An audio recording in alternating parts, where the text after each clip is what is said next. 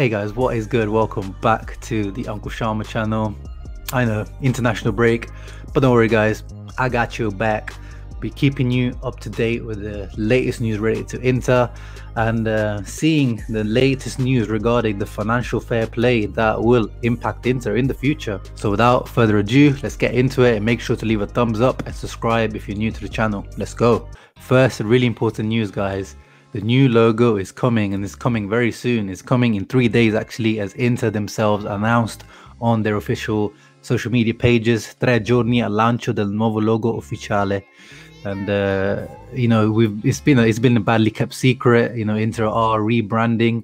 There's been you know, images released of the logo. If you haven't seen it on social media, make sure to check it out, and we'll talk about it properly when it's released in 3 days, you know, with the full marketing campaign. And here is the video that shows all the logos that Inter have had all over the years. You know, Inter have had a variety of logos over the years. You know, I've seen people panicking about why Inter changing the logo, but it's not a new thing. Inter have been changing logo many times over the years. I think over 12, 13 times Inter changed their logo in their history. So this is nothing new.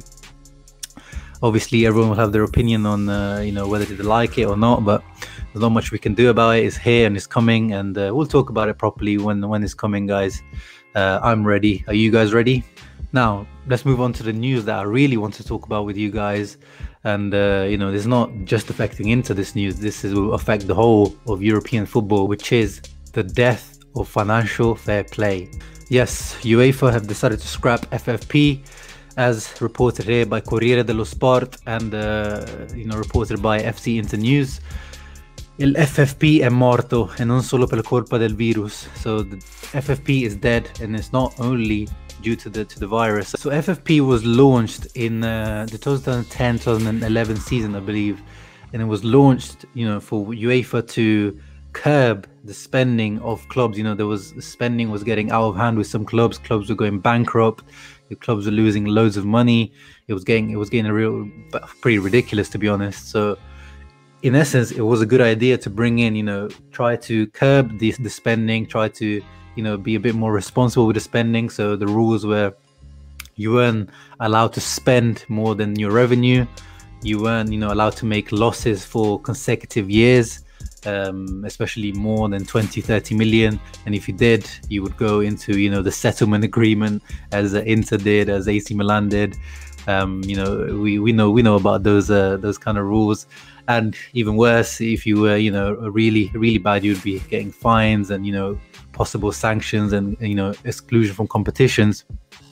But in the end, all FFP did was really, you know, give incentive or give advantage to the teams that were already well in place. You know, English football was on the rise in a big way when FFP came into play.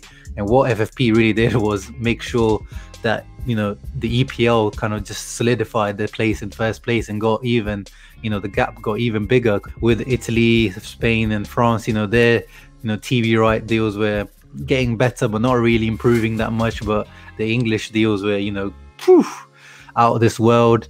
You know, the commercial revenue of English teams kept increasing. The salaries and obviously the transfer fees they could offer were crazy, and they were all within their revenues. Whereas, you know, Italian, French, Spanish clubs, you know, their revenues weren't increasing, so their spending remained the same. And it's funny because when Suning first came into Inter, they came in with the ambition to spend money. But first of all, Inter, at that time when the settlement agreement started, you know, Ausilio, our sporting director, had to make miracles every summer in the transfer window with capital gains, selling Primavera players for overinflated figures, and, you know, doing some dodgy deals, fictitious accounting stuff, just for Inter to be able to keep their main players like back then and try to buy players as well. And now that we're finally out of that, you know, Inter improving their revenues, now the Chinese government is, you know, imposing sanctions, and Suning themselves are not in the best financial situation. So the timing's been funny for Suning. So why are UEFA getting rid of it, the FFP? As we've seen, you know, the COVID virus has had a big impact. You know, the loss of stadium revenue, people not coming to the stadiums. The TV right deals are actually getting worse now. You know, we saw in Italy recently there's Sky Sports have managed to not win the next 3-year deal to show the Serie A. The Zone has actually won that deal. and they were both haggling it out. But you know, the money offered in the end for Serie A was not great. You know, you would expect an increased amount, but in the end, it wasn't.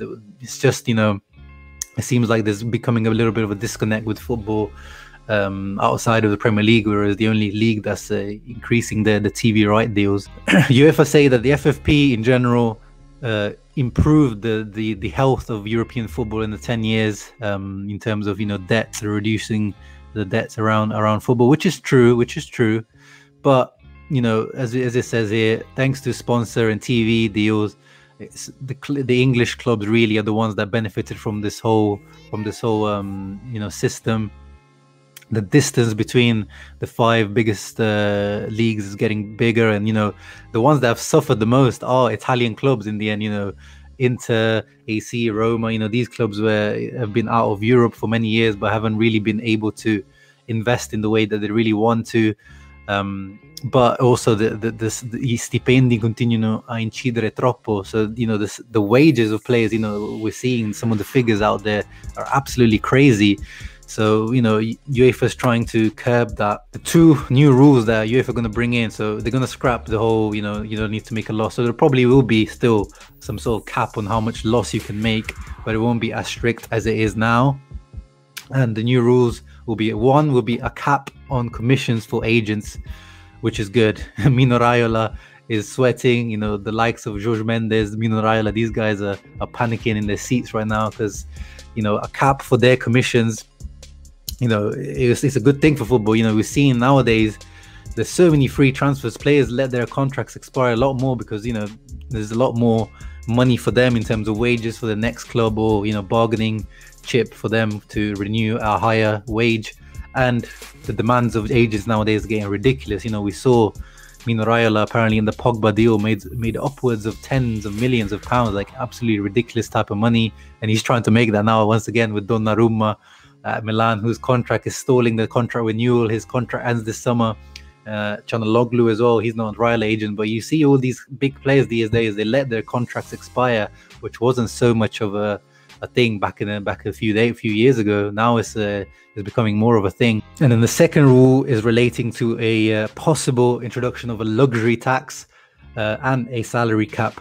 So going towards more of the NBA type route, where, you know, there are salary caps for the NBA and the luxury tax. So that means if an owner wants to invest, you know, more than their revenue, they can, but they would have to pay a tax on that, or like a fee on that, to, you know, say, okay, I know that I'm going to spend more than I'm allowed to, but I'm willing to pay the fine for that.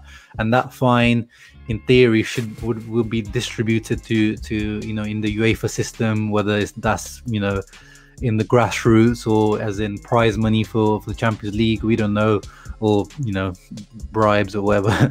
But in concept, that's another good idea, because one thing, you know, people always say, like, oh, why can't we get, you know, the Man City owners, the sheikhs to come in? And we saw Inter be linked with the PIF group that was supposed to come in as minority shareholders in Inter recently. But the thing is, guys, that this always, I find it so funny that people just don't realize they can't spend the money. Like, they can't just come in and spend what they want. So Man City got kind of lucky that their owners came in around, is it 2008, 2009? So they came in just before the FFP. Same with PSG, and they were able to spend freely back then.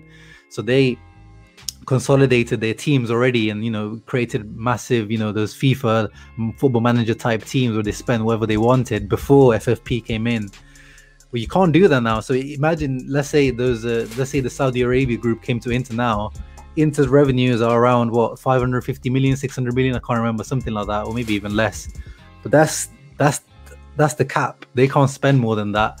To spend more than that, they have to make those fictitious sponsorships, like, you know, the Man City Etihad deal, which was the reason why they were supposed to be getting fined and banned from the competition. I can't remember if it was exactly the Etihad, but it was one of the sponsorships that Man City had made. But in the end, UEFA had no proof of that, and in the end, the whole thing was scrapped off. Even though everyone knew that's a dodgy ass sponsorship deal that gives them that more revenue to allow them to spend more. And essentially that was the death of FFP, that deal there with Man City not being able to be sanctioned, not being able to be punished for that. So there's no point of having FFP if you're going to allow those things to happen. But that's what I'm saying. Even if someone like that comes into Inter now, unless they make some stupid sponsorship deal, which, you know, would be dodgy as hell, you can't spend more than your revenue. So it doesn't make sense. But now with this luxury tax, it allows for someone like that to come in and say, okay, you do want to spend, but you have to pay a fine. And I'm sure a lot of these, you know, these Saudi guys and, you know, these Arab guys, they're willing to do these types of things. That's why you see all the club, all the funds that we link with, you know, they're all like investment funds. These are guys that are looking to make money. They're not here for Inter or another club to be there, like, you know, hobby, or like, you know, they're trying to win trophies. They're here to try to make money.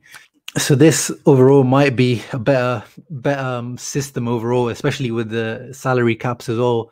You know, if, you know, the top players are all around the same salary, to convince them, you're convincing them by, you know, your sporting project rather than convincing them with more money. But let's see how this develops. But I think this is a good thing for football, and I think it will be a good thing for Inter moving forward. The shackles are removed for Suning to spend from the Chinese government in the future, or prospective owners who want to come in to Inter to try and, you know, spend and take Inter back to the top of Europe. Moving on, transfer market news. This one I just had to cover it because it's relating to one of my favorite players in the Serie A for a long time, which is Luis Muriel. As Gazzetta dello Sport here reports, l'Inter punta a Muriel, servono 25-30 milioni di euro. Conte spinge per il colombiano. Tesoretto da 3 a D. So apparently Conte himself is pushing for Luis Muriel. We know Muriel this season and in the past seasons, you know, he's had a you know, an explosion under Gasperini. You know, this season he's third in the top scorer charts behind Romelu Lukaku and Ronaldo. When 18 goals in Serie A, and 60% of them came from a substitute. So he is the super sub of Serie A. He's the best super sub in Europe in terms of goal per minute ratio. Absolutely crazy numbers. His contract with the Atalanta is until 2023, 1.8 million salary, so very, you know, very affordable. But, you know, then you need at least 25-30 million to convince Atalanta to part ways with him.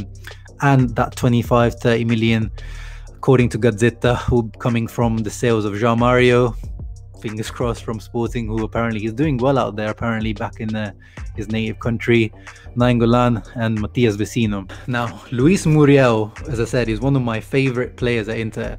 And when I say this, you know, I know it might sound stupid, but if you follow Serie A for a long time, you know what this means. This guy is the closest thing that we've ever seen to R9, to the original Ronaldo. And I know that sounds like, you know, blasphemy saying that about Ronaldo, but then I looked back at my tweets. If you follow me on Twitter, you probably think I'm an Atalanta fan. I'm on the, you know, times I talk about Atalanta and tweet about them. You know, back when he first signed, I just knew him and Zapata up front for Gasperini were gonna kill it. You know, Adriano and Ronaldo there, and it turned out to be true. You know, I was tweeting about them. I tweet about them so much. Look at that, Muriel, all these tweets about Muriel. But you see all these memes, you know, in Italy, they really talk about him as, you know, the Ronaldo regen. And it's true. Like, I know it sounds like blasphemy, but this guy, the way he takes on, he's so direct with his play. You know, there's not many strikers in world football who take on the man like he does, like very directly, 1v1, an amazing right foot, you know, super sub. He's so good to watch, so pleasing to the eye as well. Pace, power, free kick ability. But the thing is, I don't see him fitting well at Inter. I don't see him fitting well with Antonio Conte and his system. You know, Antonio Conte demands high pressing, hard work, you know, especially, you know, not just on the field, but also off the field. You have to be in peak physical condition. And the thing with Muriel is, over the years, it's happened a few times in his career. At Udinese happened, at Sampdoria happened, where there was claims that he came to pre-season overweight. You can see his body shape in general. He doesn't seem like the guy, you know, he's got a bit of a tubby face. He doesn't seem to be the most, you know, professional guy. And Atalanta, there's a reason why he only comes on as a sub, is because he doesn't have 90 minutes in his leg to play the way Gasperini wants, you know, the high pressing, high energy football. So that's why he was only given those 30-40 minutes on the pitch whenever, most of the time. And, you know, I think Conte and Pintus would destroy him, this you know, with the training methods. But I would love to see, you know, my heart would love to see Luis Muriel play for Inter. And, you know, obviously imagine having Luis Muriel as a weapon to bring off the bench. You know, you got Alexis Sanchez, where he brings on a bit more creativity, but this guy, you know, even more of a goal threat compared to Lautaro. You know, he's more, you know, he used to have similar issues like Lautaro when he was younger. He was just as wasteful, if not more, but he's got even more pace, more 1v1 ability, you know, more, you know, free kick ability. He adds so much if you bring him on. But as I said, 20-30 million for a sub Lautaro, I don't know, it seems like too much. I don't think it seems very realistic. Atalanta not very willingly, I don't think they'll willingly let him go. So I don't think it's a very realistic target, and I don't think in an Antonio Conte team, I don't think he would fit in mentality wise, attitude wise. But yeah, that's my thoughts on Muriel. You guys let me know in the comments below. What do you think of Luis Muriel?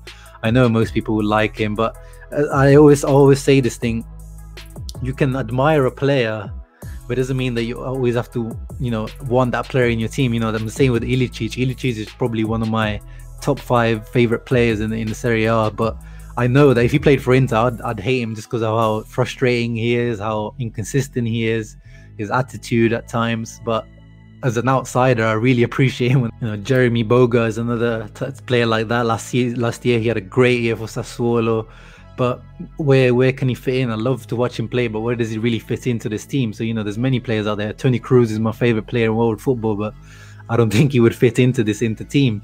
So that's the same with Muriel. Like, I love him, I love him to bits, but I'm not really sure if he would really fit in this system. Moving on, congratulations to Milan Skriniar winning the Slovakian Player of the Year for the 2nd year in a row.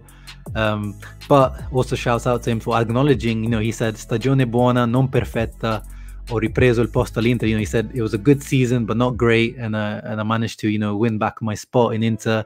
And he wasn't really expecting it. He said I guess he was being very humble there. He thought maybe Kuchka could have won that.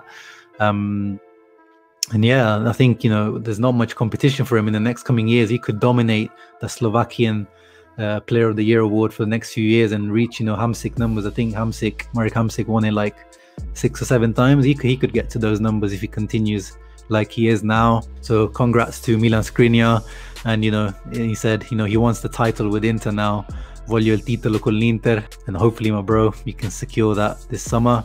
And to finish off, wanted to show, you know, what Vidal and Sanchez have been getting up to in this international break. We know the South American break was cancelled, luckily, so these two stayed to work hard. You know, Vidal still recovering from his surgery, and you know, El Niño Maravilla still just keeping fit. And look at these two guys, you know, they're in very, very good shape. You know, people saying that Vidal is dusted. That does not look like a dusted body to me. And Sanchez, geez, those abs have abs. Those abs are going out for a walk and for dinner and for lunch. Then these guys have their mind of their own. These two, especially Sanchez, is sculpted. So it's good to see those two keeping in good shape. And I had to just leave a little tweet. You know, Vidal's liked a few of my tweets in the past. These two are proven winners, man. You know, look at this from 2006 when they came up with Colo Colo in Chile together, the first title together, and ever since they've been winning, wins on wins on wins. You know, these are serial winners, and hopefully this summer another title added to their bag. But yeah, guys, that was my news report for 27th of March. Keep a lookout on my channel for more news, and today I'm shooting another video with Anthony from Inter Worldwide and an Azzurri Italy national team special. So make sure to check out that one when I release that, either today or tomorrow. Make sure to leave a thumbs up and subscribe if you support the channel. Comment below your thoughts on the FFP situation. What do you make of it? Salary caps, luxury tax. Was the FFP a farce? Luis Muriel, what's your thoughts on that? Skriniar, Arturo Vidal, Sanchez. Yeah, guys, let me know in the comments below, and I'll see you for the next one. And as always, Forza Inter.